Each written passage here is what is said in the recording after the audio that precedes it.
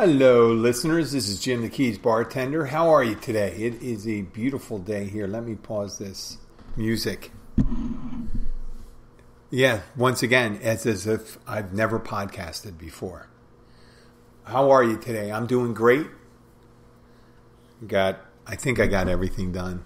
The wife comes home normally and she asks, "What did you do today?"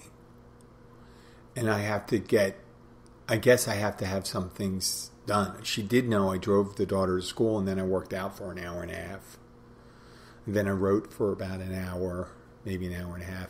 Well, you could tell you'll be able to tell by the quality of the podcast, I guess, dear listener. To see that I've been active. So the thing I wanted to talk about today is, I know this isn't unique to Key Largo or the Florida Keys or Florida or beach communities and things like that. But think of any tourist destination where alcohol is prevalent. I'm not talking about the Vatican or the Louvre. Maybe the Louvre, you never know. People may have a party in there. But I'm talking about resort towns and things like that. But in the restaurant, I noticed, and this goes for tourists and locals like a cruise ship mentality when it comes to traveling with your drinks.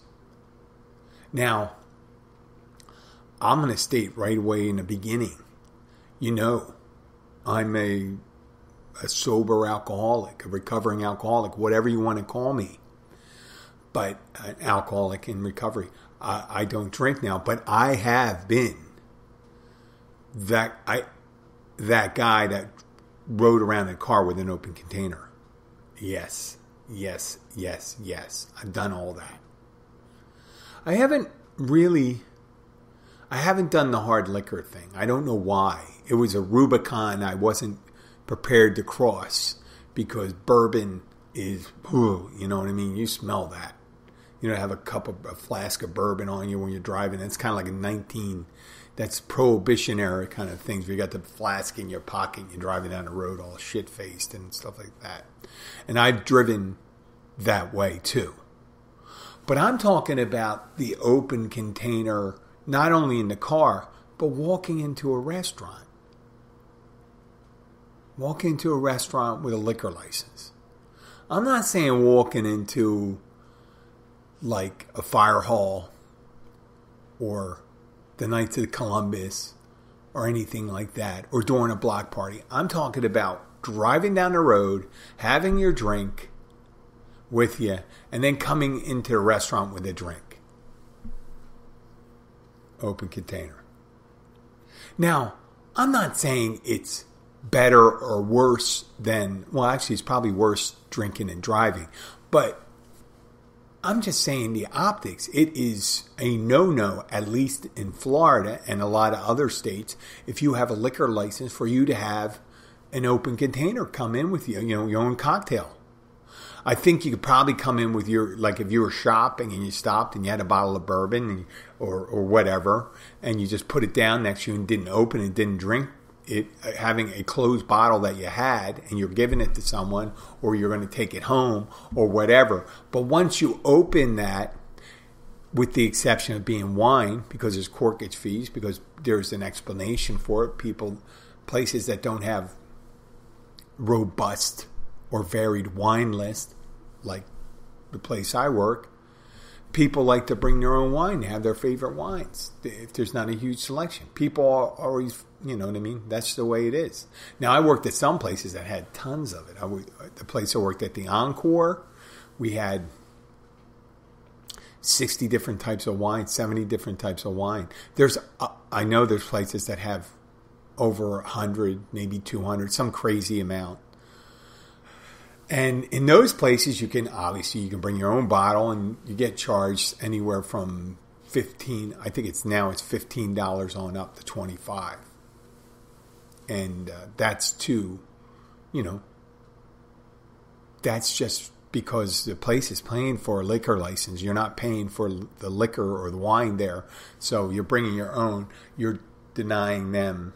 It's almost like it's not theft of service, it's denial of payment. I don't want to get into that legal part because there's probably some people with a better legal background than me to argue that. But the idea that you're going to walk around with a drink, and I'm not castigating people for that. I just don't understand that mentality walking around. I've done it when I first came down to Key West.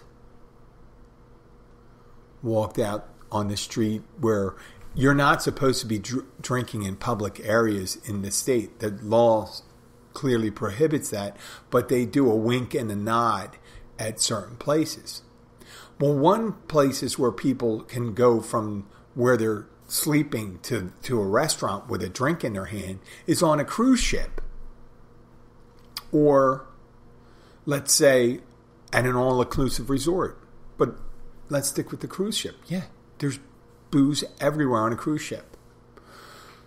There's almost any place you could go on a cruise ship with liquor. Maybe not the main cabin. Maybe not the main cabin. Who knows? Where the captain is and all that stuff. But that's the mentality, and people just don't even think. They don't think two thoughts of it to come in. But the problem with it is that it's so prevalent now down here that it's really hard to say, hey, listen, you can't bring that in. And what is going to happen eventually, and it happens in cycles, eventually it's going to happen. Either they change the laws and it's legal, which is unlikely because liquor laws have just gotten more restrictive if you think about just your blood alcohol content on up to all sorts of things of where you can drink. So alcohol has gotten more restrictive. So they're going to clamp down eventually. And they're going to say, listen, there's all sorts of things you can't do once you have a liquor license. You can't gamble. So we are in the midst of a playoff season. So a bar can't, like a bartender behind a bar says, this is mine. I'm doing a block pool. We're not doing a block pool. That's gambling. A block pool. You know what a block pool is for my foreign listeners? American style football. What they do is they set out a grid of 10 rows and 10 columns on a sheet, and you write your name on each one. You pay anywhere on up to, I guess there's probably $1,000 block pools. And there's 100 squares, right? So whatever the amount is, if there's a party going on, sometimes they take a portion of the block pool and then pay for the party. But generally they split it up into there's 4 quarters in American football. And whatever the last number of the score is, at the end of each quarter, you go to the grid, and whoever's name in there, they win that. They win that square, and it could be divvied up all sorts of ways, but just let's say it's 1/4 of the total amount. So it's $100.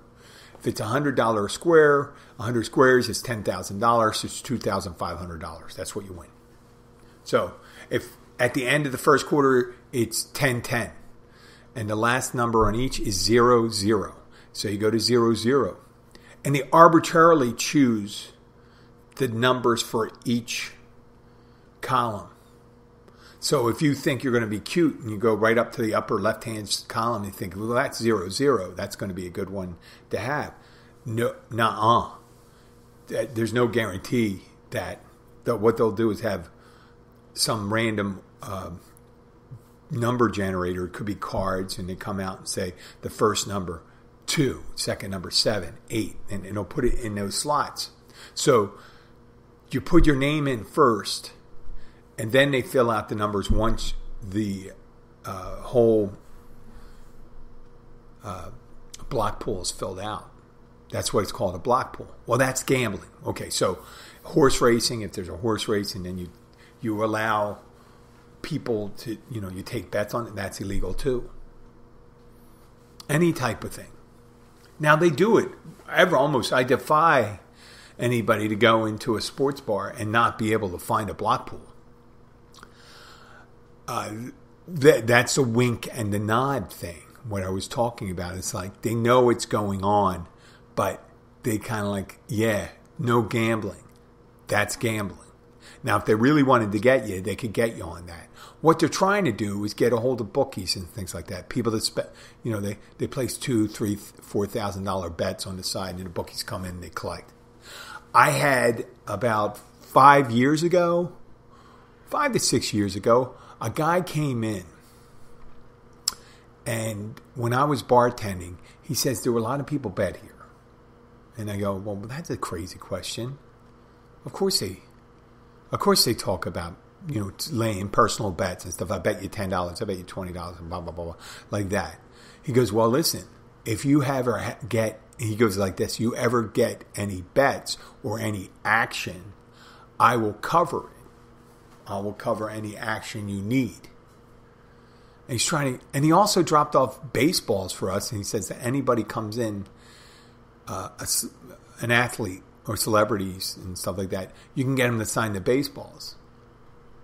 And I'm like, I, for one, don't recall. I don't follow baseball, so unless it's Derek Jeter or some other Cal Ripken, I'm not gonna, or the guy, the Big Hurt. He's in the Viagra commercials. He's always talking about taking Nugenics. I take Nugenics. But Frank Thomas, I recognize him. But I haven't recognized any baseball players. And the first thing they do when they come in here, I'm not going to say, hey, I got this baseball here. Can you sign it? How creepy is that? So what I did is I had everyone at the bar sign it. Sign it with their names. Even the women. And people say, why is that a big... I'm just saying it's a baseball. So the guy ever came by, he collected, goes, what are these women signing these baseball? These aren't players, So we just had signatures on the baseball. And so I imagine those baseballs are gone now. So I imagine someone probably saw it real quick and they took it. And that would be amazing if they went to a sports memorabilia thing, thinking, how much can I get for this? Are there any signatures on there? And the person would say, I don't recognize any of these signatures. And they say, well, they're just local people. Well, let's get back to it. Yeah, there's tourists and locals, and they walk around with their liquor, and they come right in. And like with the light gambling, coming in with one drink may not be a big deal. But if anybody ever decides, like some liquor authority decides, we got to put the kibosh down on this stuff, and they decide to make you an example, because they make examples of people all the time when it comes to liquor law enforcement. And they do it with, all sorts of things. They can't, I guess it's really hard for them to do a... what's that thing they do when they try to set up a sting operation? What they do is they bring in an underage and try to get served.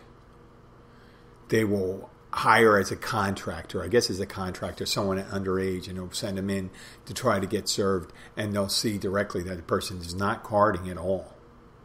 A girl comes in and just... I say, may I see your card? And look at it. And they can give you a bad card. They can give you a card. They can give you their card. But what they can't do is give you a dummy card. Or if you ask them, if it's a sting, are you 21? Or, 21 or older, they can't lie. Because they lie, that directly fails a sting. So they could, whenever they want to put a guy, they make an example of you, and they make it stick. They enforce it. So if they do a sting with the underage drinking, they fine the bar, they arrest the bartender, take them in. The bartender gets charged. Yeah, that's just the one other thing. And it's one, like, so if someone comes in, you don't recognize them, blah, blah, blah, they look like they're under 30. I go, give me your card. May I see your cards? And then I go and explain to them. This is what I say to them. I say, hey, they're very strict. I don't know who you are. I don't want to be the example here. Okay? Or you can just say, are you 21? But then again, if they're going to say, once you give you the card, you can ask that first because you can find out if it's a sting. When there's a sting around, I always ask people, are they 21? And they'll write down, it said, they aren't 21. And then look at their card. Because then if they have a fake card and lie and all that stuff, I say, listen, I asked them if they were 21. I carded them. And if they lie about it, that would shit can their sting operation. And if it's not one of those and it's someone else, they go and catch the person being underage drinking, then I'm covered. That's my due diligence. So we don't want to be the one that makes the example the time they decide to do that. And it's very expensive for the restaurant because that's a big violation of your liquor license. It is a big violation. It's just like if you take, I don't know if you know this, but if people, I don't know if any bars do this anymore. It's more like an Old West thing. But you take call liquor or very premium liquor and you put cheap liquor inside it.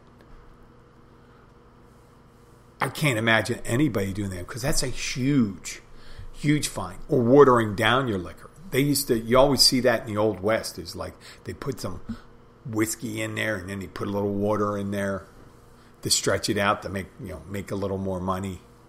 Because there's nobody really enforces. There's no, I think, in the old time saloons out west, they probably didn't.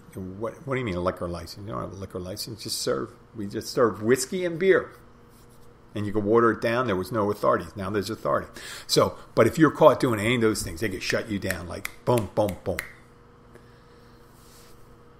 But the big problem is, like I pointed all these things out, I'm talking about it ad nauseum, is if you become the only place in town that enforces that, then you're the asshole. Yeah, you're the asshole because you're the one that is deciding that, you know what, I'm going to be proactive. This is getting really bad. I better start saying this. And then the owner might say, hey, listen, let them go. And you know what? If I don't get in trouble, if the bartender doesn't get in trouble for letting someone in, then, and if whoever is managing or the authority and the owner, if they don't have a problem with, then I could probably lean back, sit back on that. I may just mention it and say, hey, listen, this is becoming more prevalent and we are right across from the government building. So what do you think? I guess I shouldn't be saying that because I'm getting tilting my hand. But part of the reason is, I think, is where Key Largo is, I wouldn't say unincorporated, but we're not a municipality. We're not a municipality. We're wholly governed by commissioners as part of the county. And there's only a couple towns. I think there's Layton, Key West, Marathon, Almirada. I don't even know if Tavernier is a township or anything like that. But it's just really amazing when you don't have the auspice of being a township. When I was a kid, my family had a campground, had a cabin. And it's a family, the relatives still have cabin up in this area, north of Doylestown, Pennsylvania, in a small hamlet called Pipersville. And Pipersville wasn't a village, and they were small enough they didn't have any police officers. They just used the state police. If there was any problem and stuff, they just sent the state police to it. And that's where it is, I think, most of the places in the United States. It's one of the things townships do themselves. Now, in the Keys, almost, I don't know how it necessarily works, but the county does the policing in Monroe County. And I guess that kind of makes sense considering we're one road and you have these arbitrary lines where the road goes down, US 1, it comes one, the other town. And that's almost most of the town. It's most of the Keys population until you get down to Key West and Marathon are all within a quarter mile of that road. And sometimes much less. So, but we do not have, and our next authority is the county here. So we don't have a mayor saying, hey, listen, this is getting out of hand, this drinking, the way people behave here. This open container thing, driving around with it and stuff like that. And we're kind of concerned about it. We want to be fun, but we don't want to be one of those funds where it's dangerous. And it bleeds on over to development and things like that. We have 1, 2, 3 mattress stores in a tiny town. 1, 2, 3 mattress stores. We don't have a large department store here, but we do have 3 mattress stores. That's crazy, huh? We have a couple cigar shops down here, a couple ice cream, but 3 mattress stores, yeah, but not 1 department store. And there's signs all over the place. And there's just unchecked development in town. The county enforces it, but the county, if the county needs housing, new houses, and or want to beef up some of the tax rolls and things like that, put the houses in Key Largo. There's not going to be any pushback from the city because there is no city. There is no city at Key Largo. They have a commissioner and they share the commissioner. The commissioners here are elected by everyone. So it's not just like the commissioner that's up here is voted on by people only up here. They're voted on by everyone in the county. So the lead commissioner now is from Marathon.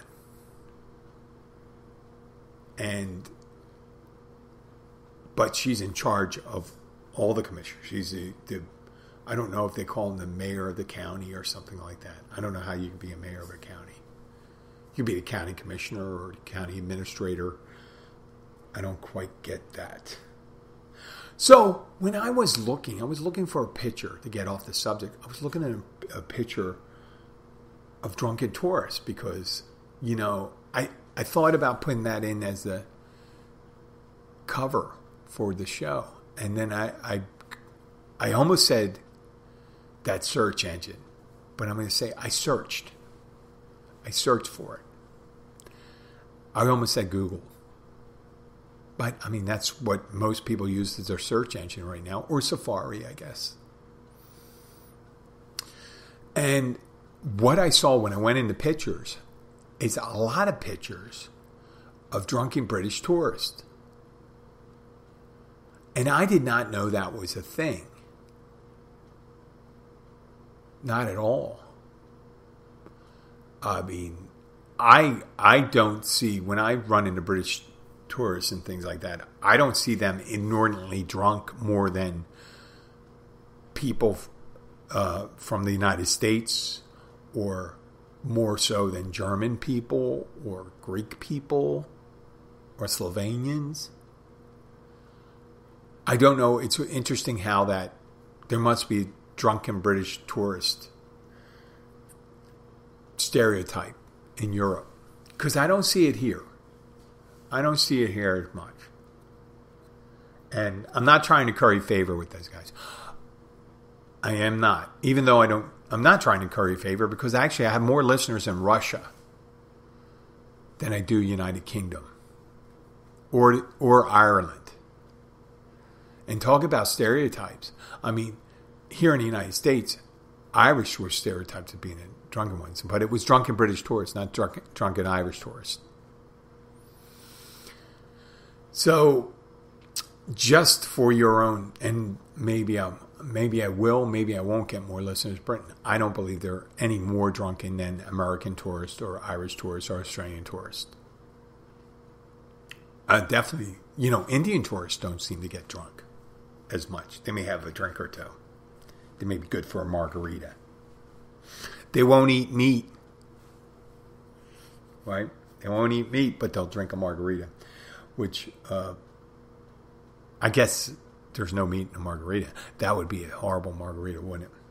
Well, I'd like to thank all my listeners here, but I wanted to take a couple minutes to talk about history and the way it unfolds. And rarely do people know at the time when history is occurring or something significant in history is occurring that people realize its significance. Like the Great War, World War I or World War II. When the Great War came around, they just called it the Great War. And they didn't call it World War I until there was a World War II. And originally they didn't think this is World War II. And every time after World War II, people say, like, if the U.S. was going to go at it with Russia, they were going to say that was World War III. Right? Or U.S. and China. Well, currently, if you're not paying attention, there is a lot of goings on in Eastern Europe.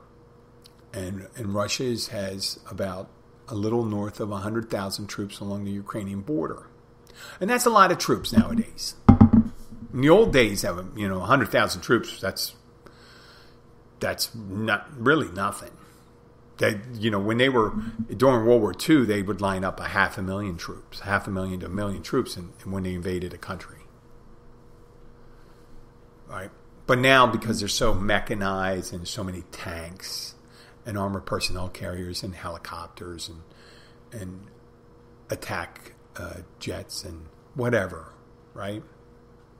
Artillery, that they do a lot more damage with these things. So they're lined up, and I guess we're seeing it occur in slow motion because it wasn't quick. It's occurring almost as slowly as World War I did. Now, World War I, the Germans started getting the German Empire and the Austrian-Hungarian Empire were upset over an assassination in Serbia of Archduke Ferdinand.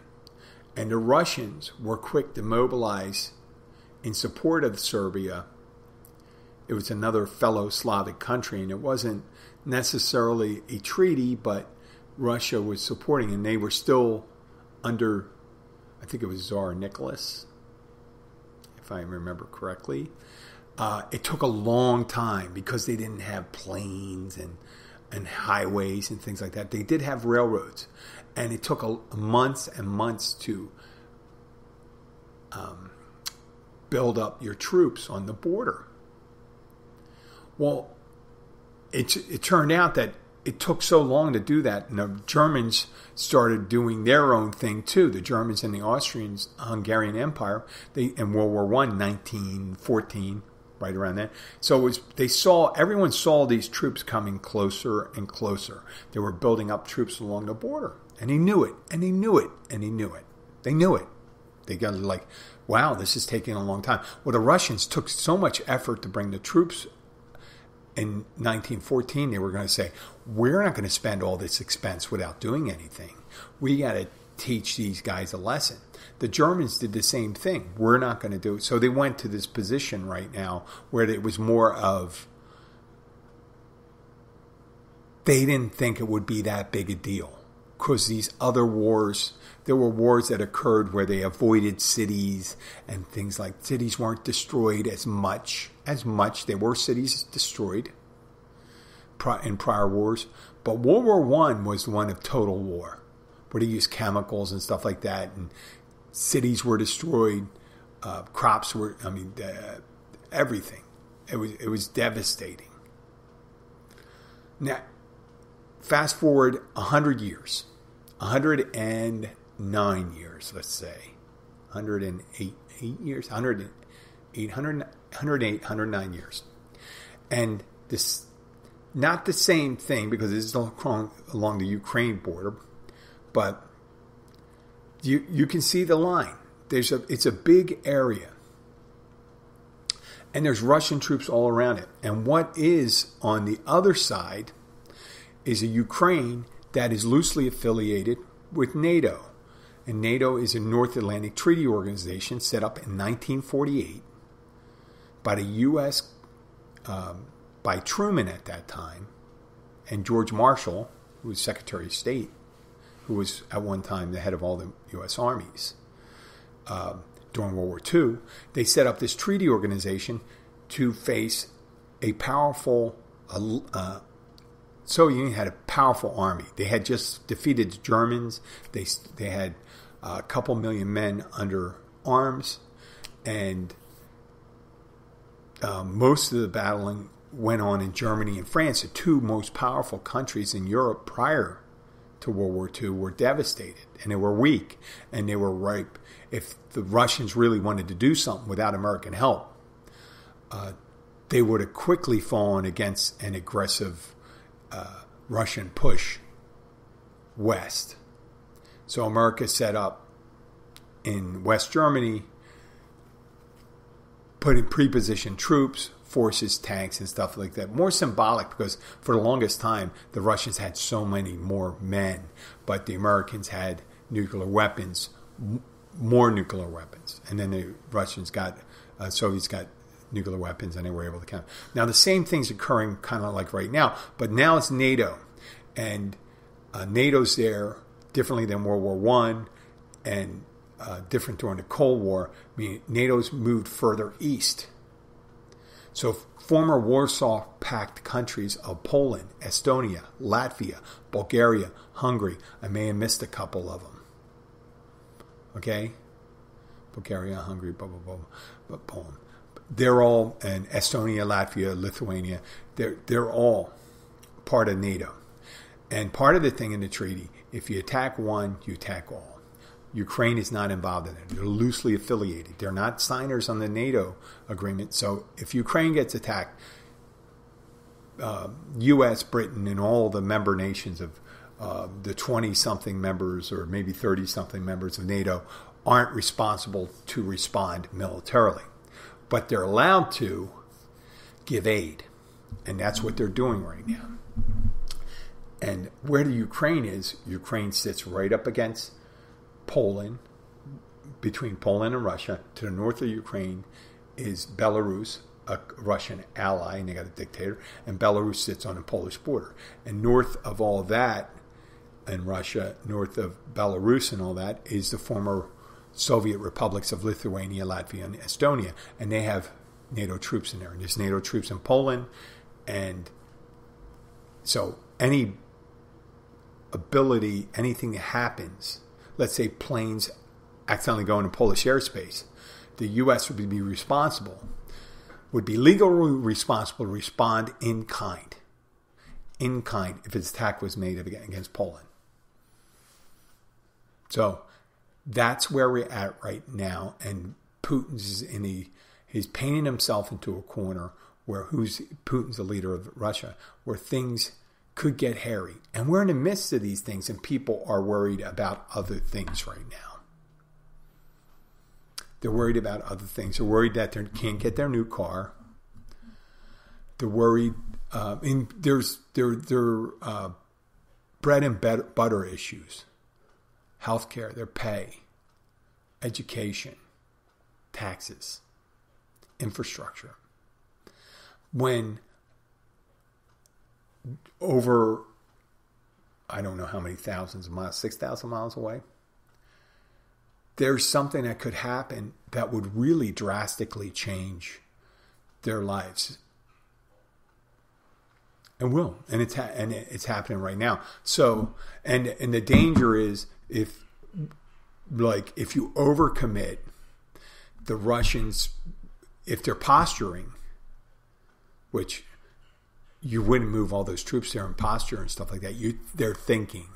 If they're posturing, nothing happens. You don't want to tilt their hands and give them a reason to invade. Also, you don't want to back off protecting a loosely affiliated ally, because then they'll say, well, they'll just make another power grab for another country. Who's next? Poland? Maybe not, but then there is Estonia, Latvia, and Lithuania that have significant Russian minorities in their countries, right? So it looks as if Putin's trying to reconstitute the former Soviet Union. And the U.S. and popular opinion may say, well, listen, we don't care. We do not want to lose men and women fighting in these European conflicts and stuff like that. Well, we are legally responsible unless we choose to pull out of NATO. People say, really, you're not, like the U.S. military is an all-volunteer military. So it's not like they're drafting people. Now, the Russian army is a conscription army. That means a draft. They're a conscription army. They have to, people in Russia, when they come of age, they have to, I think it's only men, have to serve in the Russian military. Now, if things were to get kind of bad and there was a sustained insurgency after invasion of Ukraine, which people feel that Ukraine would lose some major engagements against a conventional army, their insurgency could cost a lot of Russian lives. And that's where people in Russia would come into play and say, listen, this is crazy. And they start looking at Putin and say, listen, you started this. But this is history acting right now. Now, if it passes and nothing happens, people will not have learned anything. And then into the next time that, let's say, Poland gets in a problem with Belarus. And this past summer, there was a significant problem with Belarus. Belarus is the furthest part, the former Soviet republics that pushes against Poland. It was one of the former Soviet republics. And it's also called White Russia. And they were letting immigrants run towards the Poland border and without stopping them. And they were using the immigrants as a way to antagonize Poland and cause internal problems for Polish. That could have turned into a battle. That would have been if Belarus, an ally of Russia, decided that they wanted to do something stupid, or Poland did something, they incur the wrath of Belarus, then the U.S. would have had to step in. And we would have missed that. We would have missed that, meaning missed it. We would have missed knowing that, oh, you got to be really careful. And this is always going to happen as long as Putin's in trouble, because with a strong man in power, they don't use things to build up their popularity. What they do is they do actions. They do actions to stir patriotism and things like that and to get support. They don't do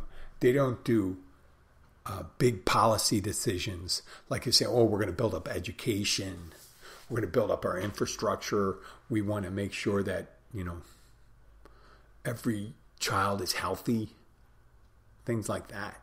They got big problems over there. And when countries have big problems and they have a strong leader, authoritarian leader, war is definitely an option on the table for them. So watch out. Pay close attention to these things. I know this show, Keys Bartender, isn't, but at my bar where I work, we always talk about foreign policy. At least I do. And sometimes people chime in on that. So I'd like to thank you for sitting in and listening to that whole thing. I didn't school you. And some of these things, I understand you're going to read a lot of different things. And Russia has a very robust social media presence. And they're going to say a lot of shit about the Ukraine. And the Ukraine is not innocent in everything, I understand. But the reason Russia's doing it is Ukraine is weaker. If Russia really wanted to pick on someone its own size, they got a neighbor right in the Far East that they got several of them. And one of them's China. The other's Japan. If they want to pick, hey, buddy, pick on someone your own size, there you go. Ukraine is not. It's not. It's not apples and apples. It's apples and a peach, or something smaller, a plum. And I'm not saying Ukraine is weak. It's just geographically and population-wise, it's 1/3 the size. 1/3 the size, and they gave up a lot of their defensive weapons when they left the Soviet Empire. So the Russians have a lot of riding on this. They're going to trash the Ukraine. They're going to trash the president. They're going to say the Ukrainians are abusing the native Russian population. They're going to say that in the eastern part. They're going in to protect it. And then the Russians have operatives in the Ukraine, and they're going to probably do something that, maybe burn a town in a Russian-controlled region, and they're going to blame it on Ukrainian forces, and that will instigate Russians entering into the fray. It's the way they do things. And right now they're doing the cyber attacks and all that stuff right now. So I felt obligated to say something because of the overwhelming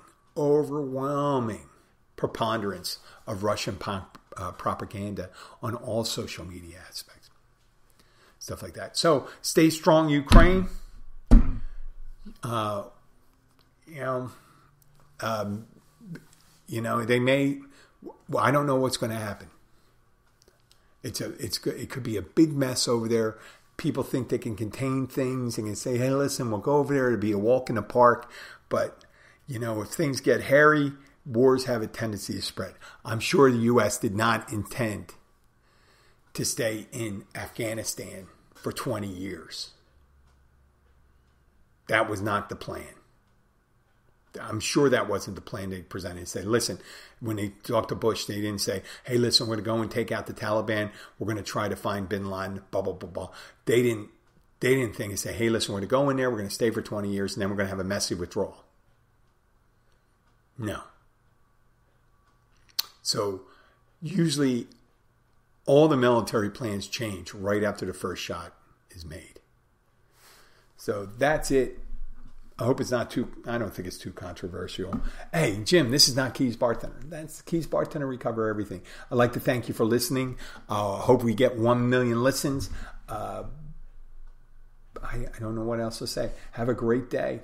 Talk to you later. Bye.